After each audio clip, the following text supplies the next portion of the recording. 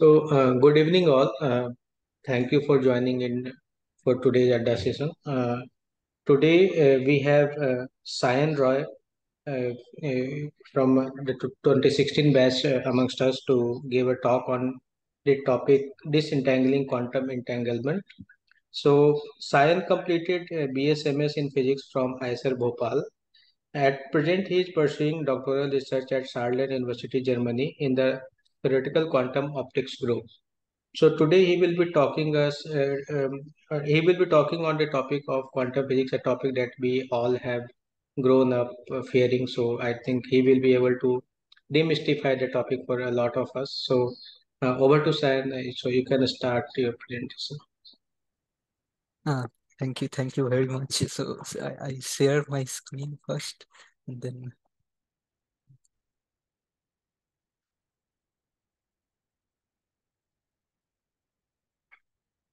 can you see my screen? Yeah, it's very. Okay. So thank you very much, Satyam, for this kind introduction.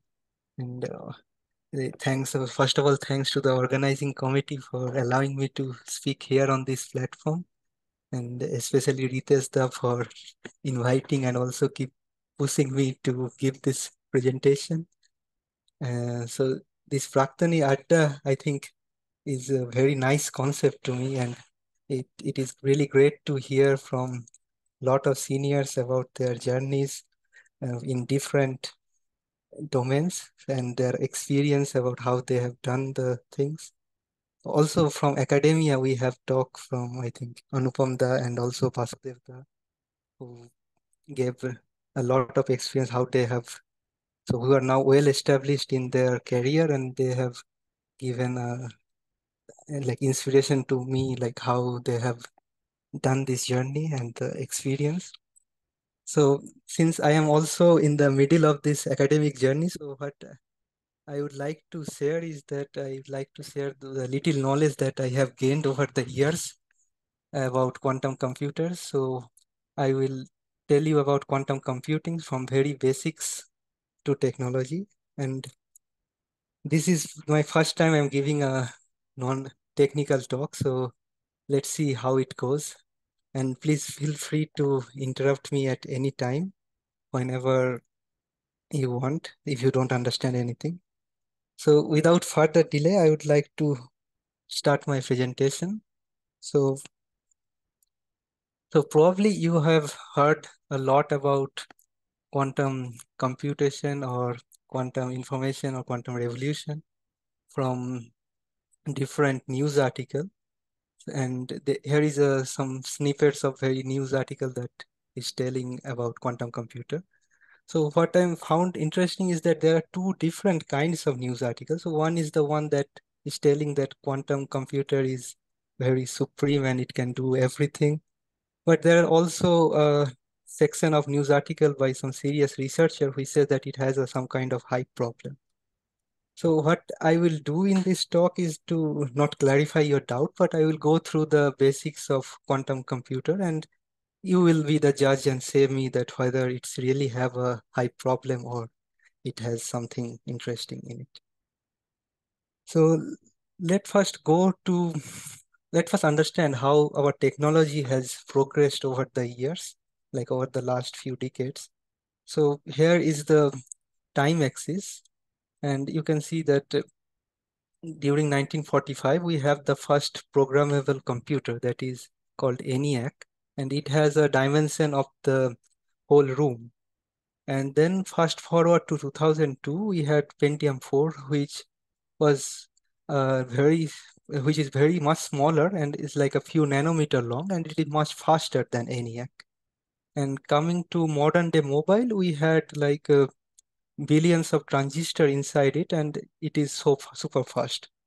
So what is the basic idea is that as you go smaller, you become more faster, and it also become much cheaper. So there is a good empirical way to demonstrate this that is given by this Moore's law. So Gordon Moore in 1960s, he told that the number of transistor on microchips will double every 2 years. So you can see from 1970, it was like 1,000 transistor, and to 2020, you have like a much bigger number. And another way to understand this is like if the number of transistor on a microchip is increasing, so you can say that the number of atoms per bit is decreasing, because the microchip's dimension is same, but the number of transistor is increasing. So what one should have is like, if you go in the 1960s, you have like 10 to the power 19 atoms per bit, and Pentium 4 is like few million atom per bit. But a striking thing is that if you like extrapolate this curve, you can see that during 2017, we should have reached the limit of 1 atom per bit, but we had not achieved it. And this is because that if you go to the limit of this microscopic world, then this is quantum in nature. And here you cannot play the same game as you are playing with the transistor. So you have to change the game in certain manner. And that's why we had this challenge, like how one can use this atom to store and process information, and like whether one can do it, and then how one can do it. And then there is also opportunity that if one can do it, can you do it better than the classical computer? And in the whole talk, I would like to say that I will describe you the basics of quantum computation, and I will also present you the current technological status. So this brings me to the outline of my talk, and I would first describe you the counterintuitive ideas of quantum mechanics, that is from the superposition principle and also the entanglement principle. And then I will go briefly to the quantum computation part. And after that, I will go through platforms of quantum computation. And then I will present briefly what I am currently doing. So with this, I will first start with the counterintuitive ideas of quantum mechanics. And the so first of all, we should understand like the physics is different at different time and length scale of the system. So here is an interesting cartoon that shows how different areas of physics is depends on different length scale and the speed. So here in the x-axis, I have plotted the length of the system, and on the y, it is plotting the speed of the system. So what we are observing in our daily life mostly fall in the domain of classical mechanics. So that's what we see, and everything you can explain with the theory of classical mechanics. Now, if you go to some higher length scale, then you go to the domain of astrophysics. And also if you go to the higher speed, like higher speed of the system, then you can be described by this relativistic mechanics. And I think the earlier talks, Anupamda has told something about this microorganism that is also described by classical mechanics. And I think Vasudevda has told something about neutrino physics. So it's mostly quantum field theory or relativistic mechanics. So today's topic, what I will do is to mostly go into this limit, that is the microscopic nature. And I will talk about the theory of the atom, and that is mostly described by quantum mechanics. And so the light and the matter at very microscopic scale, it follows the theory of quantum mechanics. And the basic framework was developed over the last century and is still developing, and by a lot of great renowned scientists. And here I saw few of them who have got the Nobel Prize, and there are a long list of scientists. So without further delay, let's dive into the key ideas of quantum mechanics. So the first is the superposition principle. And so naively, if you think of electron, like if you don't know quantum mechanics, if you think naively what's the electron, you will think like it's like a point-like particle of microscopic size. But actually it is not, and it was famously shown by this double slit experiment. So let me first describe you the double slit experiment. So if you take a classical particle, so here is a cartoon of there is a double slit in this plank, and you take a bucket of sand and if you just pour onto it, So if sand being a classical particle, what will do, it will get heaped up on just below the two slits. And this is what you expect from like our general knowledge, that it will just go below and it will pile up here. But if you like, if you don't believe this cartoon, then there was a nice like small experiment which I found on Google, that one man just put some salt and then there is two slit, and you can see similar pattern, that it gets just piled up just below the two slits. Now if you take a quantum particle, so what Bohr has predicted in 1920s, that if you have like an electron shoot, so if you have like an electron gun, and then if you shoot through this two slit, you will observe some kind of interference pattern. And that can be only explained if one think the electron like a wave. So you can think the electron like a wave, and then it goes through these two slits, and then it interfere with each other, and then it will give this interference pattern. Just similar to like if you throw two stones in a pond, then you can see that ripple-like structure will interfere with each other, and this will form this nice interference pattern. So coming back to nowadays, they also have done experiments on it, and you can really see the same thing. So here one does is that one use, instead of electron, they use molecular beam, and then they pass it through two slit, and what they observe is some kind of interference pattern, and that is exactly what I have shown here. So you have this middle maxima, and then there are like side maxima. And so if you compare this interference pattern with this, you can see a lot of similarities. So from these experiments, what one can conclude is that quantum particle can be thought of like it's like a superposition of wave-like state. So it behaves like a wave. And another thing one is important is that it can be in two different positions at the same time. So by this, I mean like if you have this interference pattern, it is just giving you the probability of observing the particle at that point. So let's say here you have a high probability of observing the particle, but here you have a very low probability. But the thing is that it can be in both the position, but only difference is it having different probability of observing there. So this is the concept number one, that is of superposition. And then there is the concept number two, that is of entanglement. And what is entanglement? So if anybody asks me what is an entanglement, and if I say I don't know quantum mechanics, then I would think of entanglement like a earphone. So the earphone getting entangled with his own wire. And strikingly, this has a very similarity, like very good similarity with quantum entanglement. And that is like, what is the problem here is that it is very difficult to extract the two ends of earphone. Similarly, in a quantum entanglement, if you think of this abstract picture as our quantum system and the polygon as its different part, so what is here is that it is non-trivially correlated with each other. So each of the part is very non-trivially correlated, and the information about a very single part is not content only on that part. It is somehow spreaded over the system.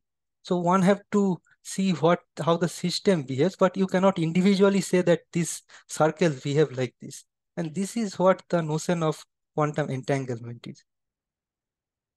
So with these two concepts, so is the main framework which quantum computer relies on. And this brings me to the next part of the talk. But before going there, I will stop just to clarify if there is some questions, like a very urgent question.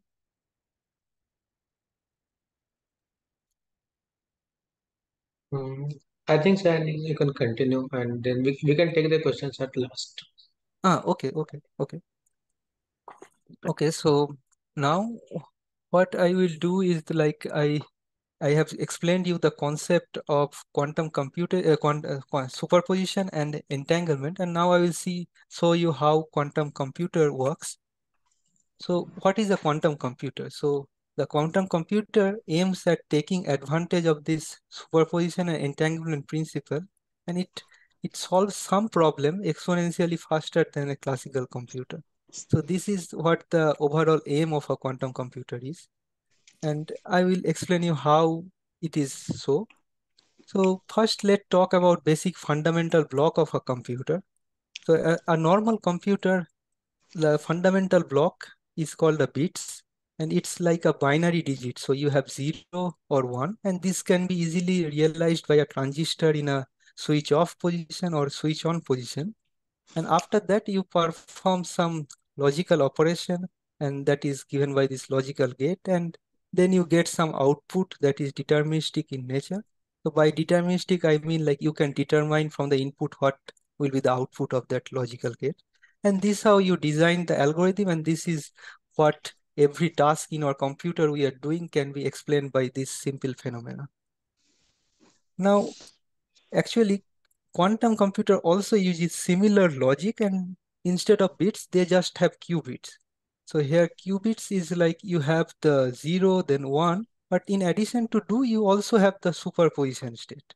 And then you perform the same operation like logical gates, or you term that unitary gate, and then you get some output, but here the output is probabilistic in nature because of the superposition principle. So since you have a probability that you observe the particle with probability A in 0 state, and you observe the particle in 1 state with probability B square. So that's why it's probabilistic in nature. So that is the main difference between these bits and qubits.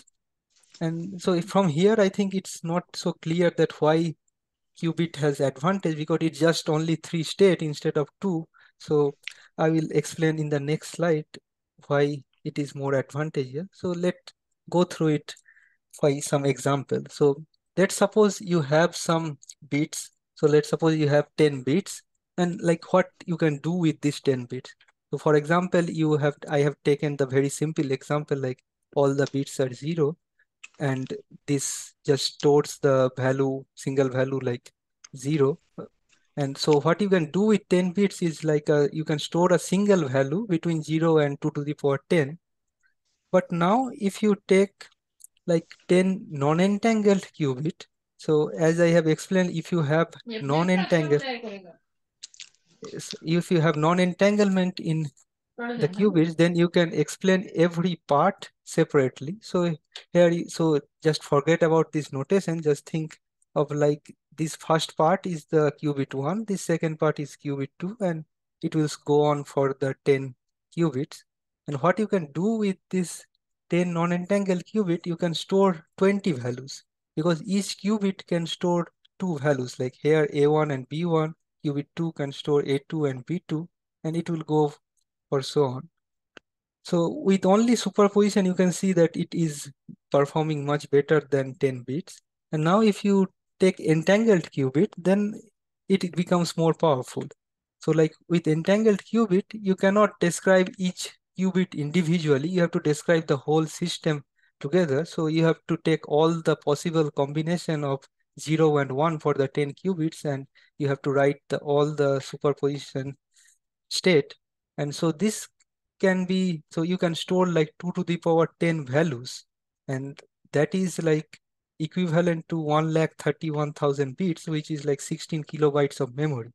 So we can see that with only 10 qubits, you can perform much better than 10 bits.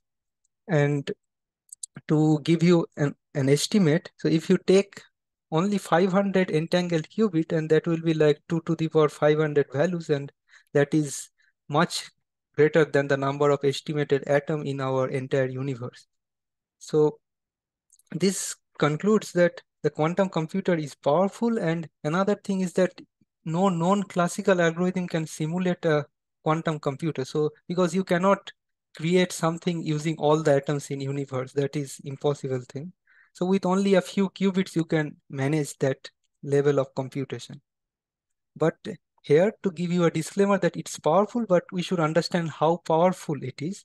So this, we should ask like how powerful a quantum computer is. So let's it's very nicely shown in this figure. Just forget about what is written here. Just think of this green square as like the set of all problems in the universe, and this red circle is the problem that is efficiently solved by a classical computer. Now, what quantum computer can do is to solve problems that are within this red circle, and along with that, it can also solve that are within this purple curve. And that is the domain in which quantum computer is useful, and you can see that it clearly contained all the part that classical computer can also do. And now, but we should keep in mind that it cannot solve all the problems in the universe, but it can solve only a section of all the problem, but that is more than a classical computer. So with this, I would just give you a um, brief on potential application of quantum computer. So there are few of them. So first one is like you can use a quantum computer to understand chemical structure and different chemical processes, and that will be a very huge help in the academia. Also, you can use it to design new quantum materials, and that is the drug designing, and you can design it using the pharmaceutical or agricultural industry. And you can also use it for network optimization thing, and that will be huge help in logistic or in finance, also in cryptography, and also in the accelerating the training time of AI. So currently there is a problem that the training time for artificial intelligence algorithms are too long. So you can accelerate it using a quantum computer. And these are only few of the potential application, and there are lot more. And especially in the physics, you can also do like understand the physics of low temperature and so on. So these are the potential application. Now one should, so I tell you about what is a quantum computer does and what are the opportunities. Now one should ask the question how one should do it. So we should see what are the quantum hardware, or like what are the platforms in which quantum computing can be done. So to realize quantum computers, so the first thing we should understand like how one can realize this. So here I have plotted emission spectra of some atoms. So think of this like you have a hydrogen molecule, and then you ionize it, and then you let it emit its spectra. Then what you see, it doesn't emit light of every frequency, but it emits light of certain frequencies only, and it is different for different atoms. So the helium has a different frequencies, and neon has different, and etc. So, and this model can be well explained by this Bohr model of atom, which says that the atoms are quantum in nature and they have this discrete energy level. So you can describe this as like you have energy level of ground state, then the first excited, the second excited, and so on. And it is discrete in nature. And because of this discreteness, so this each energy gap correspond to each frequency in which it emits the light. Another thing to note is that they are not equally spaced. So that's why I am calling it as anharmonic. And because of this, one can isolate two of the state and can resemble this as qubit. So this is the main idea of how you can use it in different platforms. So how you can realize different platforms. So I will only tell you about two of them, but there are a lot more where you have the main concept behind it is the same. So the first platform I will talk about is the ion trap quantum computer, and this rely on the different, so they will trap the ion, and they will rely on different energy state of this electrically charged atom or the ion to use it as a quantum computer. So as I have shown in the previous picture that you have two different level, and then you use this as your qubit, and then you perform all the operation. So here I have shown a picture of a atom trapped in these electrodes, and like the physics behind this is very simple, and it is like the like charges will repel each other, and the opposite charges attract each other. So it is based on that principle you can trap a single atom. And similarly, you can trap multiple atom also, and here is a fluorescence, what you have fluorescence of that atom you are seeing here. And from outside, it just looks like a chip. So this is what the ion trap quantum computer does, and they have now like 5 qubits and 20 qubits set up in their different lab. And recently, last week, I was in a conference, and there they said that they are now building 50 qubit setup and probably release by the starting of the next year. And another platform that I think is more heard of is the superconducting qubit, and that is mostly by these big companies like IBM, Google. They are implementing it, and they also work on similar concept, but they have a instead of the atom or ion, they have a superconducting qubit. That is like you have a superconducting LC circuit, that is the nonlinear inductor part, and this is the capacitor part. And what you can see is that the electromagnetic energy in this circuit is also quantum in nature, and you have like different unequally spaced energy level. So here also you can utilize two of this unequally spaced level, and you can use it as qubit. And this is exactly what is done here. So here you have the qubits implemented at this LC circuit, and then you use this chip to compute various quant things. And this chip is just kept here. So this is very small in size, but this whole chandelier type of thing is just to maintain the temperature. So because the superconducting material works in like 16 few millikelvin, so that's why you have to maintain this temperature. So this whole thing is just to maintain the temperature at 15 millikelvin, and all the computation are done in a very small thing.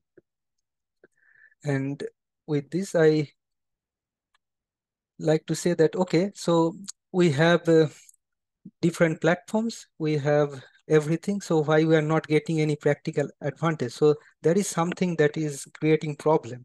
And what is this problem? So as I have told earlier, that what a quantum circuit look like. So it have this qubits, and then you perform the gate, and then you perform measurement, and that's how you get the output. But the problem is that you have an error in every step. So you have an error while initializing the qubit, then you have error while performing the gate operation, and you have also error while doing the measurement. So what are the ingredients that we need at the same time is like we want to control the qubits, like we want to control the qubits, we want to control the gate operation and everything. But at the same time, we also want to scale it to higher number of qubits. But this is somehow they go against each other. That is like if you want to control the number of qubits, if you want to control the qubits perfectly, then you are only restricted to few qubits. And if you are going to scale up, then you are like compromising with the controllability of the qubit. But nowadays, people are also working in the domain of quantum error correction, where they are trying to make this thing more fault tolerant. And to give you an example, what this Google AI team they have done is, and they claimed it as like quantum supremacy. There it is like they have this Sycamore chip which consists of 53 qubits, but it can perform only 20 gate operation. So to get any practical advantage, you have to go at least up to few hundred qubits and also few hundred gate operation, and then only you can get some practical advantage. And why they claim it as quantum supremacy? Because the 20 gate operation they have done in few minutes, that can be simulated in a classical computer, but it will take like few days or few weeks of time. So with this, I would like to give you a brief summary of what I have explained. So that is like, so quantum computing is a different type of computer. It's not exactly work in the same principle as a classical computer does. And currently we are in the era of quantum discovery. So a lot of things will be discovered, and there are a lot of potential application. I have mentioned only a few of them. So there is the current problem of scaling up and controllability, and hopefully one will find a good quantum error correction algorithm, and probably with that we would build bigger and better quantum machine, and that will help in our future. So this was more or less this part of the talk, and then I I will give you a brief of what I am currently doing. So I mostly worked in the fundamental part of quantum mechanics, so I do not work in these application areas. So, so the one of the topic that I am more interested in is this, like how this collective behavior of this microscopic particle behaves. So if you have many body quantum system, then how you can observe collective or cooperative behavior. So we recently published this article in this physical review A, and the main motivation of the work was more like if you have a system and if you have an environment just like you have in a quantum system and quantum computer and the environment, then if you interact with environment, then it gives some decoherence effect. And by decoherence, I mean it gives some error in the system, and that destroys all the quantum property. So what we try to do is to like somehow preserve the quantum property by somehow engineering this interaction. So this is a very abstract model in which we worked. And here you have this A and B as our system, and these red circles, they are like our environment. And then I interact it in such a way so that with time, this becomes entangled. So initially I start with no entanglement, and then I use the property of the environment to make it entangled.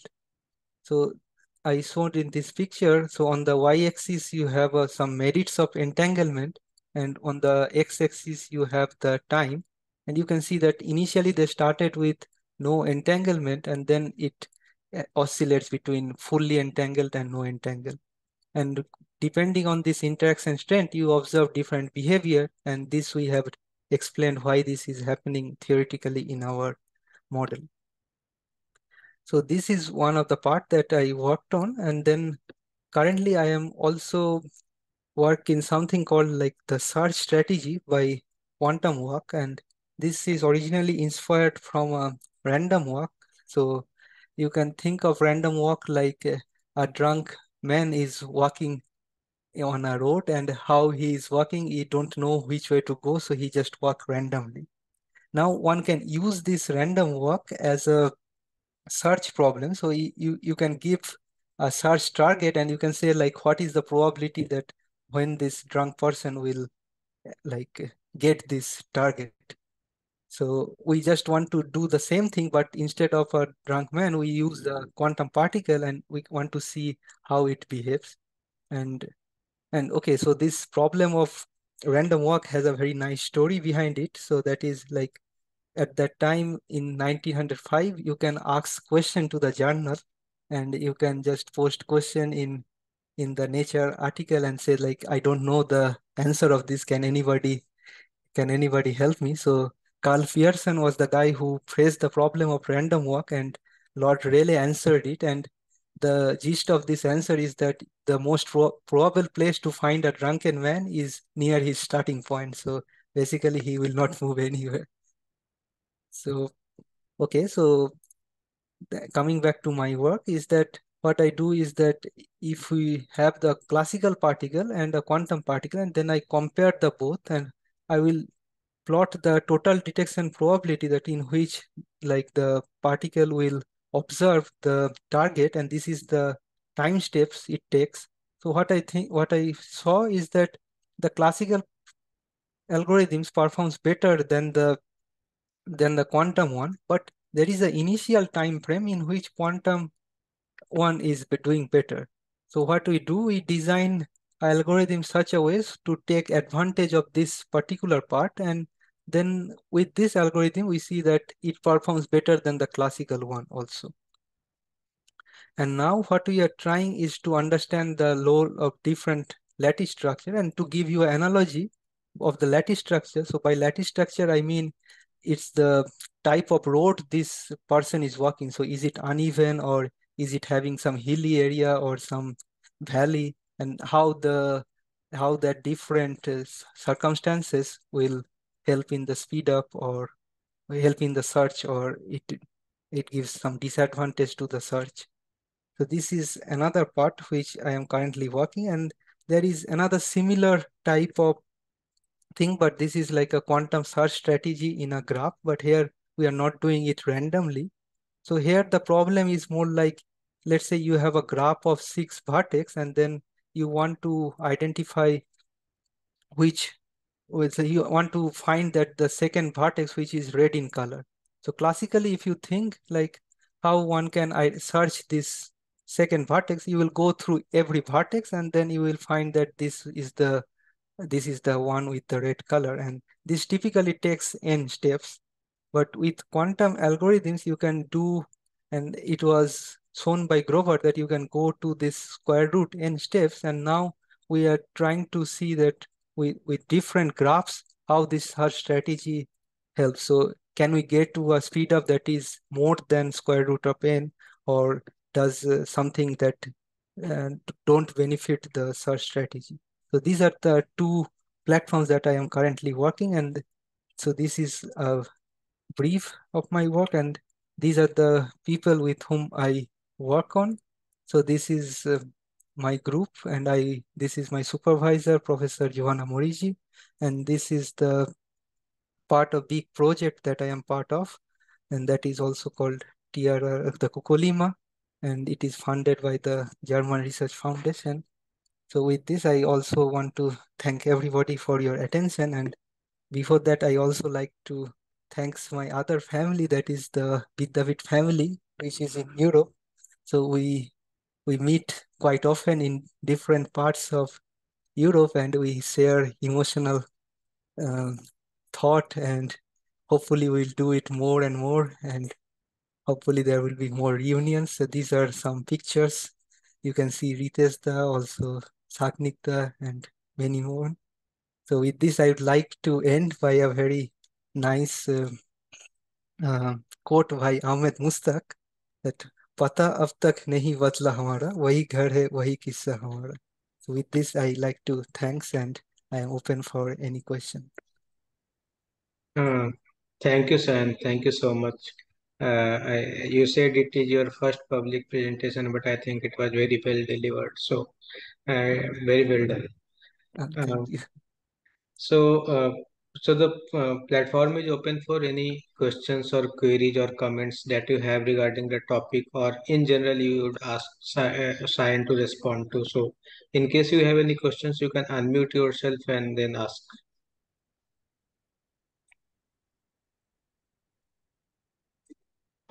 Um, Before anybody starts, so let me just ask one question for the benefit of all the listeners who are listening or maybe would listen in future. So, what Mhm. inspired you or motivated you to take up this topic, and how this journey of studying quantum physics actually took place? So, if you could just the motivation behind this topic, if you could shed some light on that. Okay. Uh, so the initial motivation of taking physics comes from the school time, like when Nandida and Giaulda, like from class 11, 12, I started liking physics as a subject, and then I thought of pursuing it. And then when I come to college, I started learning different areas of physics. So mainly the classical and the statistical physics. So initially, I also didn't worked on quantum type of thing. I mainly worked in classical type of physics. So, so one easy example would be like if you think of anything that is colored in your thing. So if you think like a single atom will have no color, but your table has some color. So how these things happened? So there is something that is like a statistical property or like a collective behavior that gives you this color type of phenomena. So these are the small phenomena that inspired me to take like something of like a statistical physics kind of thing. And then what I studied during my college was like something like flocking of birds, where you have like many birds flocking each other and giving some emergent behavior. And then this inspired me to take like what are the different collective behavior that you can observe also in the microscopic scale. And that led me to pursue my PhD in this quantum topic. So I mainly work in the domain of like the mixture of quantum mechanics and statistical physics. So statistical physics just mean that it has more number of particles. So this is all what all inspired me Oh, to take these topics. Yes. so, And yeah. Pritesh has pointed that we have two people more in the audience working in science and research. So Devanjan and Sagnik. So in case you have anything to add to the presentation, then I guess you might. So Devanjan and Sagnik, in case you would like to add anything to the presentation, I don't know if they are current. Yes. So, firstly, thank you very much, Sayan. Very nice, very clear Uh, presentation. Uh, thank you. Thank you. You are more experienced than I am, so. no, no, no, no. So, like, it's very interesting how you were talking about the quantum computer, and like, I think it's still a little bit in the future, probably. So, what do you think about the time scale in which we can expect working quantum computer or something like that? Because the example that you showed, probably the quantum supremacy from Google or Yeah, Google, something, yes. Google. So probably that was meant for a very specific problem, right? Or Yeah, uh, they are just performing the simple logical operation and they are seeing that whether it can perform it faster so or. one one computer specific for a problem is probably easier to make, but like a general computer for many problems is quite difficult. So what would you say about this? So currently, whatever device we had in different platform is much restricted to fewer number of qubits, or even if they have like more qubits, it's not error free. So you have to Mm, always take in mind the like how much error you are performing. So like possibly in the next decades there will be some fault tolerant quantum computer where it will be error free, but nobody knows like how much time it will take.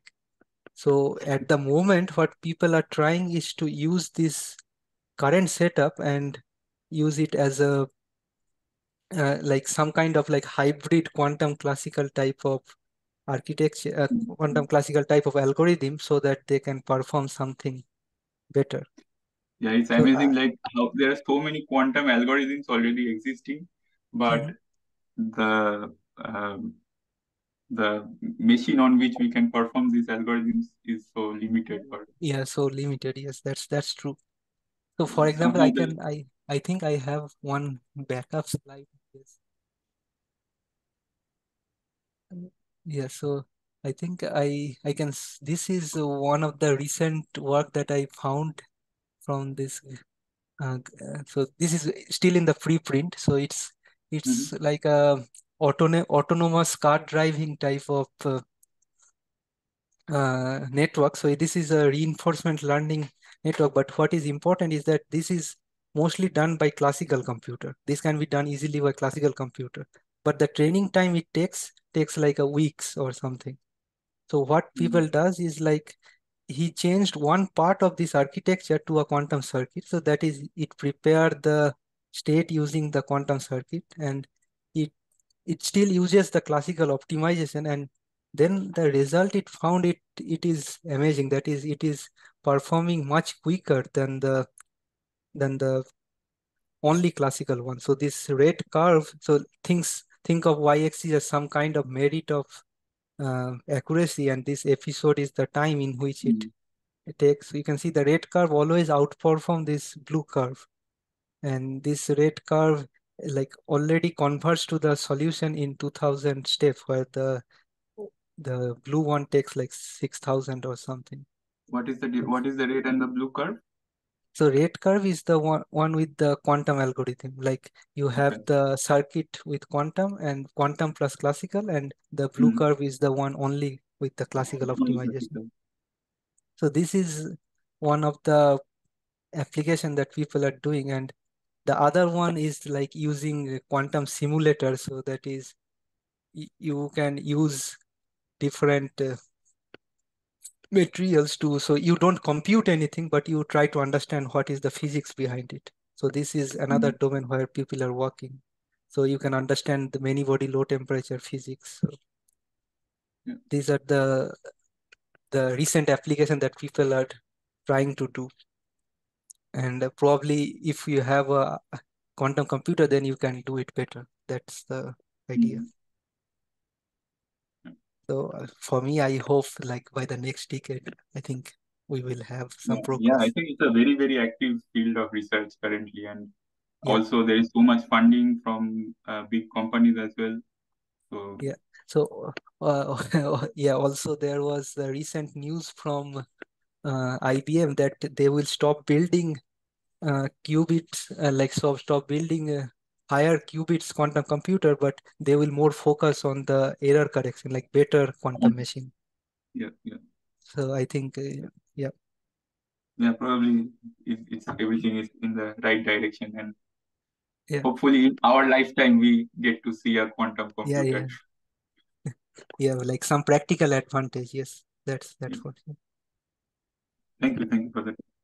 Yeah, welcome.